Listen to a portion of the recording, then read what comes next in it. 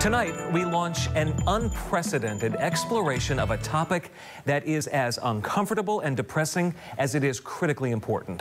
All this week at this time, CBS 5 is shining a light on loneliness and isolation among senior citizens. Let's get the facts first on CBS 5 News at 6. The census finds between 11 and 12 million people. 28% of those over the age of 65 are right now living alone. The National Council on Aging says socially isolated seniors are more likely to predict their quality of life will get worse over the next 5 to 10 years. And right out of the gate, I want to tell you that what you're about to see this week is personal. I was inspired to focus on this because I'm deeply concerned about how it impacts my grandmother. When I describe you, I say to people, she has a sunny disposition. It's gotten her through a lot. But her world got smaller. Her neighbor across the street passed away. Oh, exactly. Her sister passed away. Oh, exactly. And when I describe you, I say her world got smaller by more than half. Yes. Oh, just like that. In a second. In a second. And that happens to a lot of people. It changes. You know, you just don't know what to do. You really are lost. You can't go out and find a friend because you just can't get out. So unless they come to you, again, you're lost. My grandmother's name is Ann Benny. She's 93. She lives in my hometown, Scotia, outside Albany. I'm sure most grandsons feel this way, but I have to tell you, she is simply wonderful. A long life, so well lived, so much love, and the usual amounts of loss.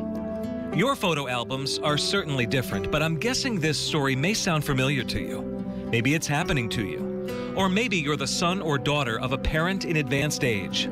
Loneliness, when it settles in, can be devastating. Do you sometimes feel it? Lonely?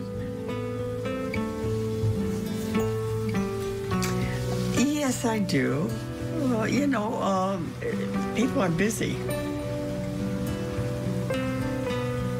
It's very difficult to try to find things to occupy my mind.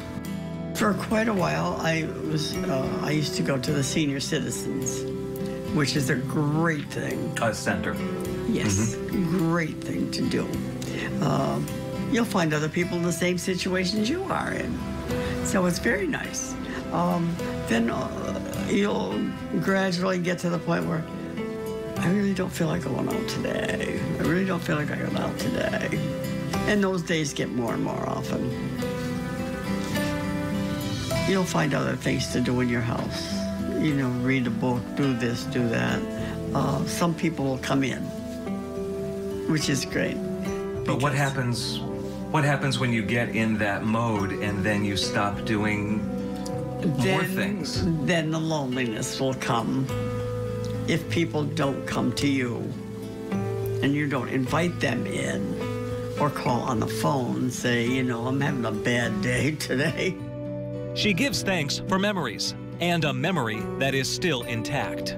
She says most of the people we spend the prime of our lives with don't face the reality their aging loved ones will face loneliness. Young people are very busy. They don't often think, maybe they do think, but they're busy doing things.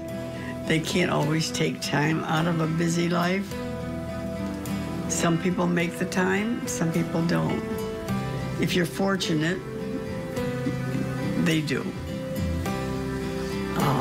I'm for the fortunate ones. People do.